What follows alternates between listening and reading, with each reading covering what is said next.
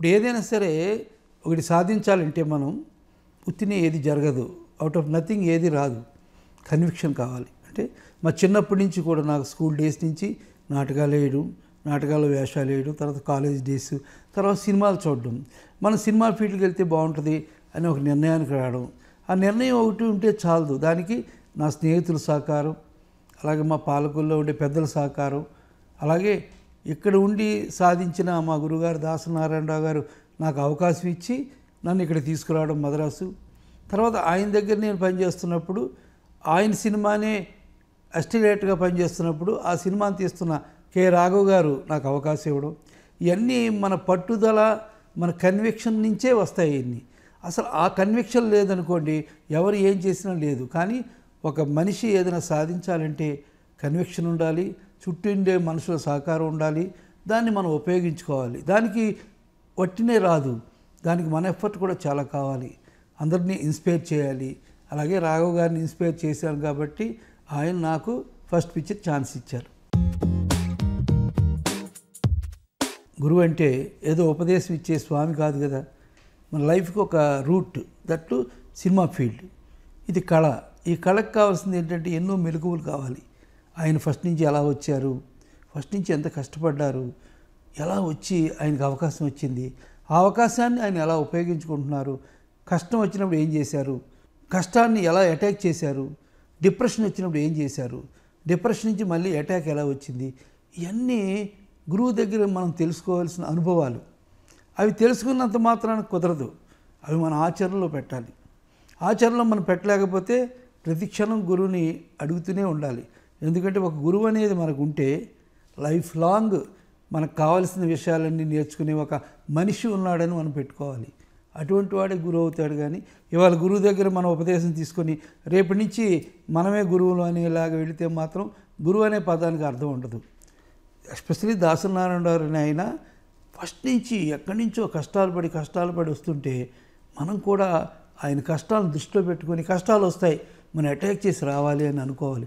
అందుదగ్గర గురువు గారి దగ్గర మనం నేర్చుకోవాల్సింది ఏంటంటే ఆయన ఎంత కష్టపడి పైకి వచ్చారు, ఇప్పుడు ఎంత కష్టపడుతున్నారు, ఈవెన్ టాప్కి వెళ్ళి కూడా ఆయన ఎంత కష్టపడుతున్నారు అనేది మనం కూడా అవలంబిస్తున్నామా లేదా అనేది. ఎప్పుడు కూడా గురువుని మించిన శిష్యులు మనం అవ్వక్కర్లే, గురువుకు తగ్గ శిష్యులు అయితే చాలు. ఆయన గురువుగారు ఆయన శిష్యుడు సాధించాడు అనాలి. కానీ ఆ గురువు ఎంత, గురువుని దాటాం మనం, జంప్ చేసామనే మాట అన్నా వినకూడదు, మనం అనకూడదు. గురువు ఎప్పటికీ గురువే. నేను అనుకునేది ఏంటంటే ఒకప్పుడు కాలం అనేది సంవత్సరాల్లో మారేది, అంతకుముందు యుగాల్లో మారేది, తర్వాత నెలల్లోకి వచ్చింది, ఇప్పుడు క్షణాల్లోకి వచ్చింది. అందుకే కళకి అదొక ఛాలెంజ్. అంటే మనం ఇవాళ వచ్చి అనుకున్న కథ రేపటికి పాతదైపోవచ్చు, మరొక నిమిషంలో పాతదైపోవచ్చు. అందుకని ఈ ఆర్ట్లో మాత్రం ఎప్పటికప్పుడు మనం అప్డేట్ చేసుకోవాల్సింది ఏంటంటే మనం ఎప్పుడు కూడా ప్లాట్ఫామ్ మీద ఉండి మాత్రం ఆలోచించకూడదు, రైల్లో వెళుతూనే ఆలోచించాలి. అలా ఆలోచించి ఎప్పుడప్పుడు అప్డేట్ చేసుకోవాలి. అందులోకి మెయిన్గా మనం ఆలోచించాల్సింది ఏంటంటే మనం మనల్ని రిపీట్ చేసుకుంటున్నామా. అంటే నేను ఒక సినిమా తీసాం, మొన్న ఒక సినిమా తీసాం, 100 సినిమాల పైన తీసాం. ఇప్పుడు తీబోయే సినిమాలో కనీసం ఆ 100 సినిమాల్లో ఉండే ఐటమ్ ఏదైనా ఉందా, అది రిపీట్ అవుతుందా, ఆ మాట రిపీట్ అవుతుందా, ఆ షార్ట్ రిపీట్ అవుతుందా, ఆ సీన్ రిపీట్ అవుతుందా, అలాంటివి మనం చేయకూడదు అని ఎప్పటికప్పుడు మనం అప్డేట్ చేసుకోవాలి. ఈ ఆర్ట్లో, ఈ ఆర్ట్కి ఉండే పెద్ద ప్రాబ్లం ఏంటంటే ఇవాళ ఒక అతనికి ఒక ప్రొడ్యూసర్ కథ చెప్పి అతను బయటికి వెళ్ళేటప్పుడు కథ మారిపోతుంది. ఎందుకంటే పరిస్థితులు మారిపోతున్నాయి, పరిస్థితులన్నీ కూడా అప్డేట్ అయిపోతున్నాయి. అందుకని మనం ఎప్పటికప్పుడు మనల్ని మనం రిపీట్ అవ్వకూడదు.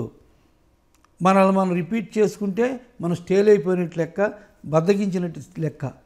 డైరెక్టర్ అనేవాడు ఎప్పుడైనా సరే ఫెయిల్ అవ్వచ్చు, కానీ ఎప్పుడు రిలాక్స్ అవ్వకూడదు. ఎందుకంటే మన చుట్టూ కోట్ల డబ్బు ఉంటుంది, కోట్ల అభిమానుల యొక్క ఎక్స్పెక్టేషన్స్ ఉంటాయి. అవన్నీ మనం ఒమ్మి చేస్తే వీఆర్ నాట్ డైరెక్టర్స్. అందుకని మన పని ఇంకా లేదు మన జీవితంలో. ఎప్పుడు కూడా ఏంటి కొత్తది, ఎలా చేయాలి, ఇంకా ఎలా చేయాలని నేను ఎప్పుడు కూడా షార్ట్ ఫినిష్ అయ్యేదాకా కూడా ఆ షార్ట్ గురించే ఆలోచిస్తా. ఎవరు నా సెట్లోకి వచ్చినా డిస్టర్బెన్స్గానే ఫీల్ అవుతా. అందుకని ఎంతో ఆలోచించాలి, ఎంతో చేయాలి, ఇంకా చేయాలి. అప్డేట్, హోంవర్క్, ఇంట్లో పడుకునేదాకా కూడా మన వృత్తి గురించి ఆలోచిస్తేనే ఈ యొక్క వృత్తిలో మనం విజయం సాధిస్తాం. అంతేగాని బద్దకించిన చాలే అనుకున్నా ఇంక అక్కడితో ఆ పని మానేయడం మంచిది. కానీ ఆ పనిని మనం ఎక్స్టెండ్ చేయాల్సిన అవసరం లేదు. అందుకని ఇంకా చేయాలి, ఇంకా కష్టపడాలి. జనానికి వాళ్ళు చేసే ఎక్స్పెక్టేషన్. ఒకసారి నేను ఒక సినిమా ప్రివ్యూ చూపించాను పెద్ద ఆయనకి, పెద్ద డైరెక్టర్ గారికి చూపించాను. చూపించి సార్ ఎలా ఉంది సార్ సినిమా అన్న, సూపర్గా ఉందా, ఎక్స్ట్రాడినరీగా తీసావు. బట్ రామకృష్ణ నుంచి నేను ఇదే అనుకుంటలే, ఇంకా ఏదో ఎక్స్పెక్ట్ చేస్తున్నాను. ఇంకా అనేది మాత్రం నువ్వు ఎప్పుడు మిస్ అవ్వకు. ఇంకా రామకృష్ణ అంటే మేము ఆల్రెడీ ఇంత మంచి సినిమా తీస్తామని వచ్చాం, తీస్తావు, కానీ ఇది కాదుగా, దీని తర్వాత ఏంటి అని ఆలోచించాలి. అది ఎప్పుడు నేను దృష్టిలో పెట్టుకుంటా. అందుకని నేను ఎప్పుడు పెద్ద హిట్ వచ్చినా సరే I will take 2 years gap. మళ్ళీ ఎలాగ వచ్చిన పేరు పాడు చేసుకోకూడదు, ఇంకా ఎలా బాగా చేయాలి, ఇంకోటి ఏం చేయాలి, మరి రిపీట్ అవ్వకూడదు అని ఆలోచిస్తూనే ఉంటాను. అలా ఆలోచించడం ఒక డైరెక్టర్ బాధ్యత. ఏ వృత్తిలో అయినా సరే మనం జాగ్రత్తగా ఉండాల్సిన విషయాలు, సంఘటనలు చాలా ఉంటాయి. అది మన నేచర్కి తగ్గట్టుగానే ఉండాలి తప్పితే ఇంకొకరిని ఫాలో చేసేలా ఉండకూడదు. ఎందుకంటే మనకు ఒక కన్విక్షన్, మనం ఉంటాం ఇలాగే, మన బిహేవియర్ ఇదే, మనం ఇలాగ అనుకున్నాం, ఇదే ఎప్పుడు చేయాలి లైఫ్ లాంగ్, మనం నమ్మాం ఇది అనేలాగే ఉండాలి ఎప్పుడు కూడా. వాడు ఇలా చేశాడే మనం చేద్దామా అని ఇంకొకటి చేసినట్టుగా మనం ఇమిటేట్ చేస్తే మాత్రం అది మంచిది కాదు. ఒక మనిషిని కానీ, ఒక వ్యక్తిని కానీ, ఒక గొప్ప వ్యక్తిని కానీ, అతను చేసిన పనికి కానీ ఇన్స్పైర్ అవ్వచ్చు, తప్పలేదు, బట్ ఇమిటేట్ చేయకూడదు. నేను ఒకసారి అసిస్టెంట్ డైరెక్టర్గా వచ్చిన కొత్తలో ఒక పెద్ద కెమెరామ్యాన్ నన్ను తీసుకెళ్ళి నువ్వేమైనా కథలు చెప్తావా అన్నారు. అని నేను చెప్తాను సార్, నా దగ్గర ఉన్నాయి కథలు అన్నా. ఓకే, ఒక పెద్ద వ్యక్తి దగ్గర తీసుకెళ్తాను, నువ్వు కథ చెప్తావా అన్నారు. అది చెప్తాను సార్ అని నేను తయారై పొద్దున్నే 6:30కి రెడీగా ఉంటే తీసుకెళ్తా. ఆయన పెద్ద సూపర్ ప్రొడ్యూసర్, సూపర్ పొలిటీషియన్, పెద్ద ప్రొడ్యూసర్ ఆయన దగ్గరికి తీసుకెళ్ళారు. నన్ను తీసుకెళ్లే ముందు గేట్ దగ్గర ఒక మాట చెప్పాడు ఆయన, చూడు నేను కెమెరామ్యాన్, నేను తీసుకెళ్తున్నా ఆయన దగ్గరికి, ఆయన దగ్గర నువ్వు గౌరవంగా బిహేవ్ చేయి, నా గౌరవం పాడు చేయకు, నువ్వు వెళ్ళిపోయి కాళ్ళ మీద పడ్డాలు అవి చేయకు, సెకండ్ కథ చెప్పు రా, అలా ఉంటేనే అలాగే సార్ తప్పే ఉంది, నేను అలాగే చేస్తాను సార్ అన్న. సరే ఇద్దరం కలిసి ఆయన దగ్గరికి వెళ్ళాం. వెళ్తే ఆయన లేచి సెకండ్ ఇచ్చారు నాకు. నమస్తే సార్, నేను ఇలా పాలకొల్లు నుంచి వచ్చాను, నా పేరు రామకృష్ణ సార్ అన్న. ఆయన నన్ను చూస్తే ఇంతలోగా తీసుకెళ్ళిన కెమెరామ్యాన్ కాళ్ళ మీద పడిపోయాడు.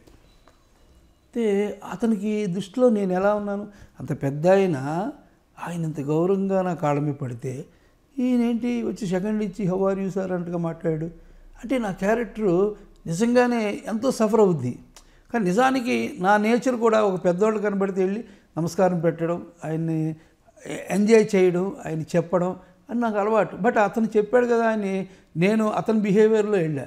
అందుకని నాకు నిజంగానే చెడ్డ పేరు వచ్చింది అక్కడ. అదే పొగరుగా అండి అని ఆయన ఎప్పుడు కనబడ్డా సరే అంత పొగరుగా ఉంటారా మనుషులు, సెకండ్ ఇస్తారా అనేవాడు ఆయన. మళ్ళీ నాకు రెక్టిఫై చేయడానికి కూడా అవకాశం లేదు. అందుకని ఎప్పుడైనా సరే పులిలాగా ఉండాలి, సింహంలాగా ఉండాలి, చెవుల పిల్లిలాగా ఉండాలి. ఒకదాన్ని చూసి ఒకటి ఇమిటేట్ చేయకూడదు. అందుకని నీ నేచర్, నువ్వు నమ్మిన నేచర్ అది నువ్వు ఎప్పుడు ఫాలో చేయి. Don't imitate anybody. నువ్వు కోపంగా మాట్లాడితే కోపంగా మాట్లాడు, నిజంగా చెప్పాలంటే నిజంగా చెప్పు, లేకపోతే లౌకికంగా మాట్లాడాలంటే లౌకికంగా మాట్లాడు. బట్ అన్నిటికంటే మనకు కావాల్సింది ఏంటంటే, ఎంత మెడిసిన్ ఇచ్చినా స్వీట్ కోటింగ్ ఎలా ఉంటుందో ప్రతి మనిషిని అతని నేచర్ని మనం అర్థం చేసుకొని అతను ఎలాంటి దానికైతే ప్లీజ్ అవుతాడో అలాంటి బిహేవియర్లో మనం వెళ్ళినప్పుడే ఈ సమాజంలో మనం సాధించగలుగుతాం.